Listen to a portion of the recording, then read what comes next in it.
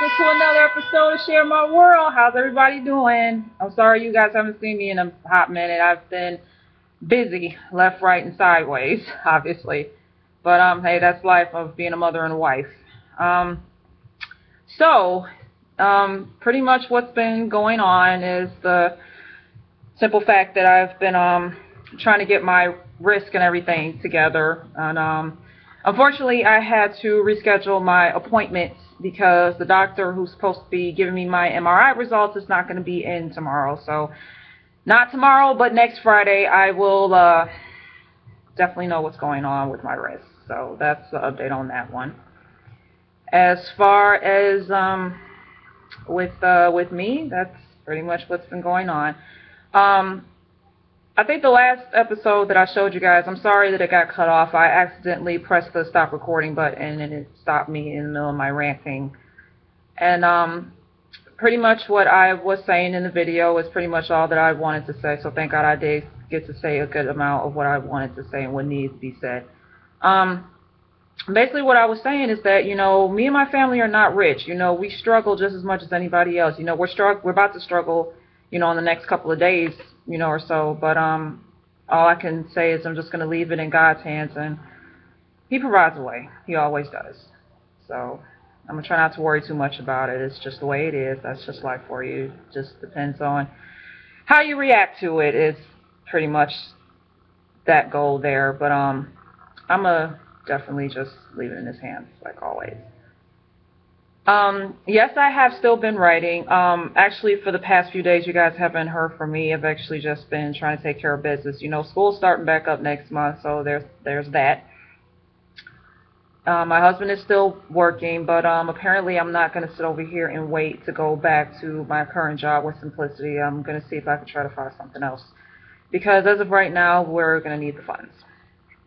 And nothing like having a little extra money in your pockets and make sure your children have everything they need and make sure we have everything we need. So, yeah, I'm definitely going to go ahead and do that. And I'm still going to type up on my stories. You know, I'm still going to be the greatest writer of all time. So please believe me, that dream is never going to die. But what I will say is this, and I actually saw this on TV, actually. You kids don't know how good you have it today. You just don't. And the reason I'm saying that is because there was a celebrity on TV on a commercial talking to a host of a, you know, of a TV show, so to speak. And he said, you know, these kids don't know how good they have it. You know, they got these backpacks that have wheels on them, and they can just pull their backpack, you know, with, you know, a whole bunch of books or whatever. We didn't have that growing up, ladies and gentlemen, and you know what I'm talking about. We had the backpacks that you actually had to carry on your back. And when you had a shitload of books and notebooks and everything, when you carried it on your back, you damn near fucking broke your back. I remember those days. You know, but when I got a little older, when I had back surgery, I had my girl Shania Best carry my backpack along with her, so I felt really bad. But I had the actual backpack. I didn't have a backpack that had wheels on them. That didn't come until like later on. But these kids don't know how easy they have it anymore. I mean, seriously, it's ridiculous. You know, you got kids that, you know, I see kids with iPhones and they're freaking like 6, 7, 8, 9 years old. I mean, what the hell job you got? You can afford an iPhone. You know, we didn't have those.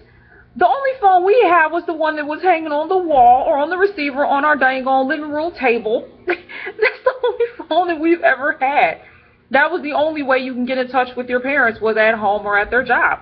But we never had a cell phone. I mean, wonderful invention they came out with a cell phone, I'm not going to lie.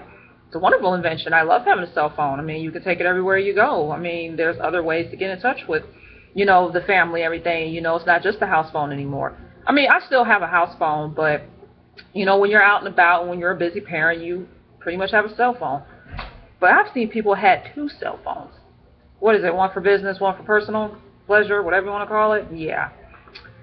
I'm not going to have 2 cell phones. 1 cell phone works for me because, heaven forbid, I forget the number to my second phone, then I'm really going to look stupid. But seriously, Kids just don't know how good they have it. I swear they don't. It's ridiculous. But, you know, and then you didn't, you know, with the DVD players and, you know, whatnot, you know, we didn't have DVD players. We had VCRs. We had cassettes. We had the Walkman. People don't have Walkmans no more. They have MP3 players and shit. Everything is on the phone. If I showed someone a Walkman right now, they'll look at me like, how in the hell did you manage? Trust when I tell you this. When I had a Walkman, I swear on my life, I thought I was probably like the baddest kid on the block when I had a Walkman. That Walkman pretty much got me through some tough times, especially growing up in my family and my world. Yeah, I was thankful to have the Walkman. I mean, seriously, if somebody literally found a Walkman for me, I swear on my life I will cherish it. I will just put that in a secure box to make sure it doesn't get ruined. I loved my Walkman. I really did. I used to listen to Monica. I listened to Babyface. I listened to Immature. I listened to any artist that I can get my hands on with a cassette. So, yeah. But, thank you. Go sit down. Be quiet. That was my daughter, Devonna, telling me about a vacuum cleaner that I left in their room. But, I'll get to that later when I get off. So, you know, with that, that's, I really just wish I had a Walkman. I swear on my life I do. I cherish my childhood. I cherish all the lovely memories and everything that I've ever had in my childhood.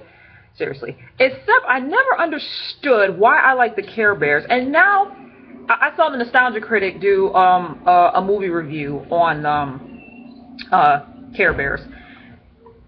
And looking at it now, I still don't understand what the hell did I like about the Care Bears. I was a little kid. I guess when you're a kid, you have a different mind, a different brain setting. And then as you get older, it's like your brain matures a little, you know, more as you step into another phase of your life.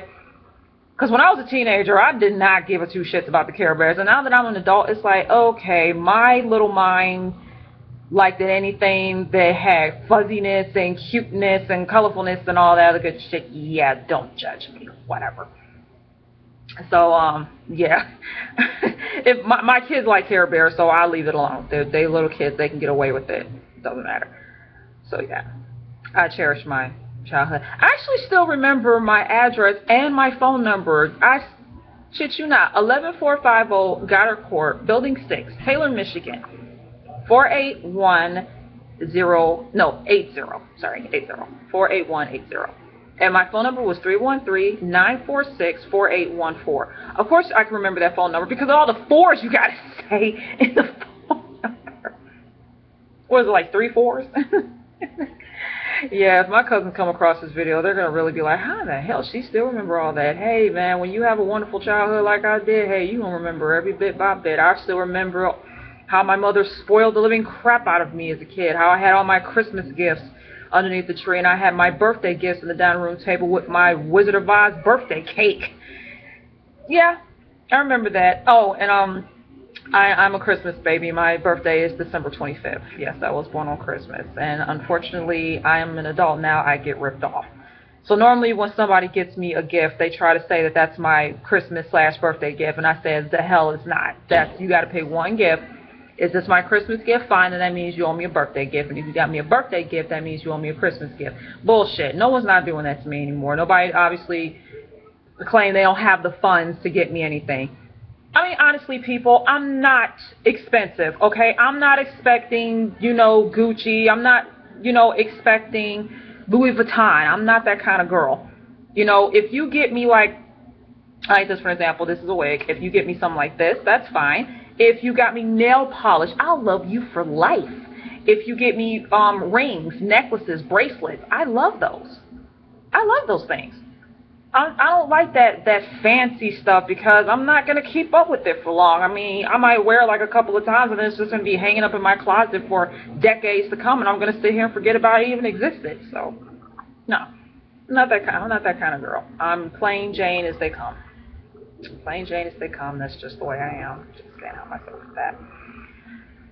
But that's pretty much everything that's been happening with me. I've just been going through, you know, a lot. I'm having an issue with someone, and I'm kind of disappointed in that.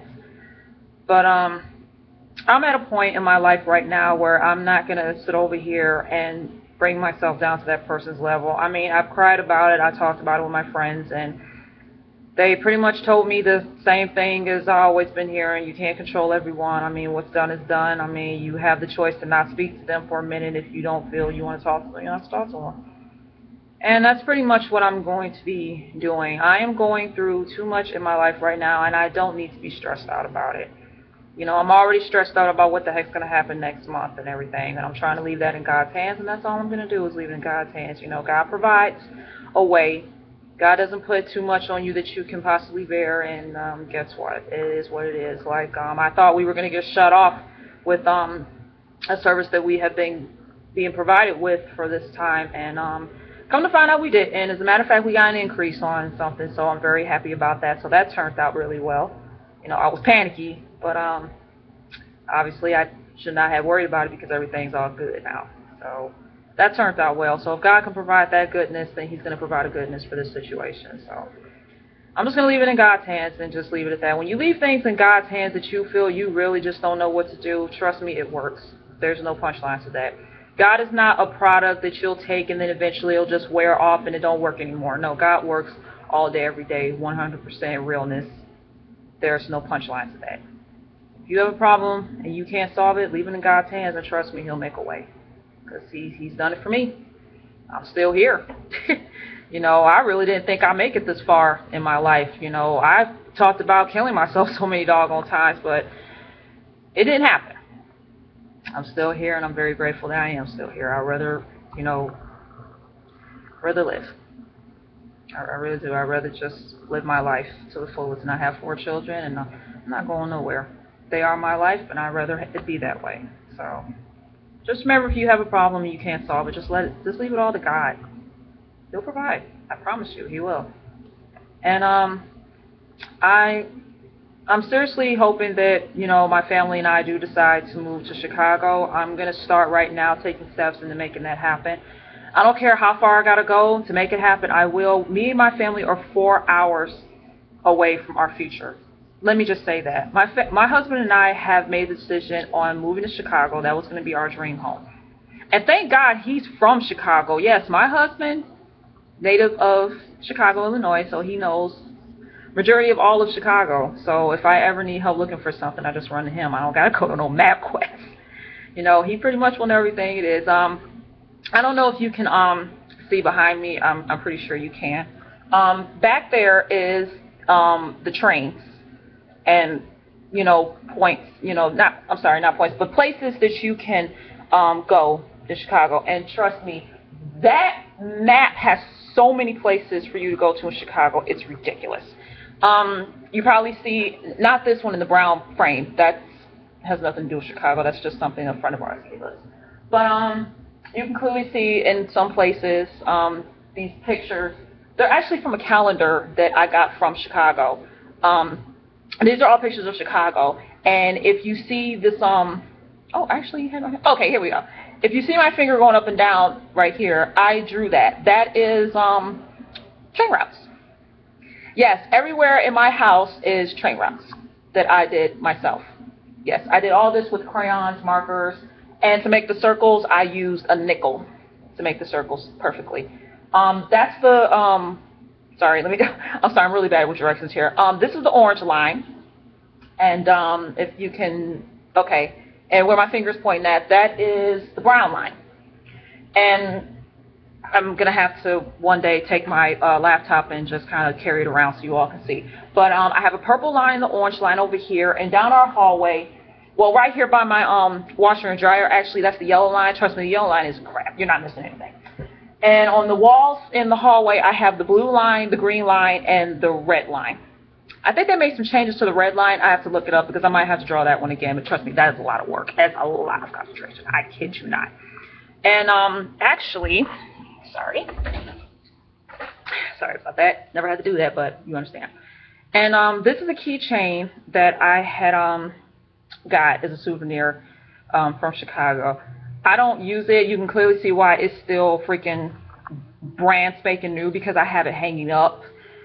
with some postcards that I've also got as souvenirs while we were out there. My husband had took me and the kids. Angel wasn't born yet, actually. She wasn't even thought of at the time. But it was me, my husband, my 3 children, and my 2 twin cousins, Dominic and Aurelia. I love you guys. Miss you. Hope to see you again. We took them out there for their birthday, and they had a ball. I think we all had. We had a ball. It's just the funny part is when we were coming home, we all got quiet in the car. Seriously, you can drop a dime in that car, you would hear it. We was just like depressed. Yeah, we went from happy to depressed when we were coming back to Michigan. Yeah, Chicago has that effect on us. I mean, you go out there to Chicago, I mean, you will not be disappointed. I kid you not. I've been out there so many times. I was never disappointed. I had so much fun. There are so much things that you can do out there. I mean, there's no such thing as staying in the house. Is what it is. It's beautiful. It's wonderful out there. I know that there's been a lot of things going on out there. There's been a lot of, crime and, gang-related, murders and things of that nature. But we know where they're occurring at. So we're trying our hardest to stay away from those areas. Everywhere is not safe. There's not one city, that's safe. There's not one place that's safe, except for heaven. Heaven's the safest place, you will ever be in. So that's the only place I can tell you that's safe right now. There's danger everywhere.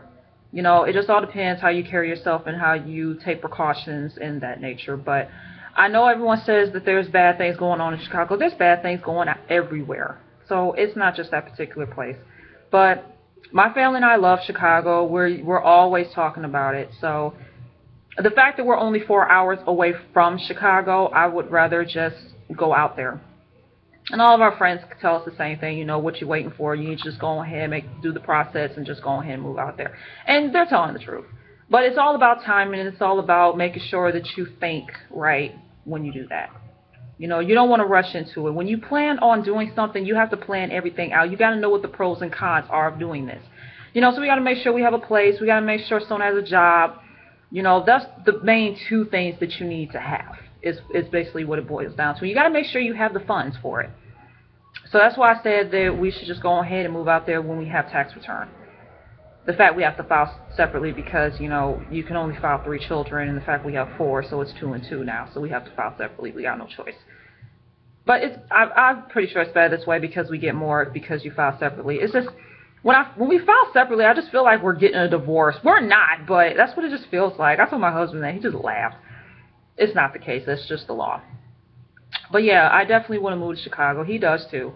But like I said, you just got to make sure that you plan everything out right, because if you do one fuck up, it's a wrap. And then you're going to be sitting there like, why I didn't think about this before I took that step? And we don't want that to happen. We want to be able to go to Chicago and literally say, we did it. No problems, no nothing. We did it. We took precautions. We looked into everything. Everything was legit. I got a job, or he got a job, or I got a job. We got a home. We found schools to put the kids in and whatnot. We're near a train line. We're near a bus line. Should anything go down with our vehicles, that's what I want to be able to hear from both of us when we go out there. I don't want us to tell me like we shouldn't came out here yet. We should have planned a little bit more. We don't want to say that. We want to be able to say we accomplished something that we've been wanting to accomplish for the longest. This is a big one. I know I said me publishing a book is the big one, but then again, that would be the second big one. The big one for us, ladies and gentlemen, that we are trying to accomplish is to move to Chicago. And you know what? One of these days, that day is going to come. And when it does, we are going to have the biggest smile on our faces. We're going to be smiling from ear to ear. You will never get them smiles off our faces when we move to Chicago. Every time we take a picture and we post it on Facebook, you guys will be like, there is not a single picture that they posted on Facebook when they are not smiling. They are smiling their butts off. And you know why? Because they are somewhere where they've been wanting to be, where they wanted to go for the longest, and they made it happen, and now they're smiling. That's what you are going to see from us when we move to Chicago, finally.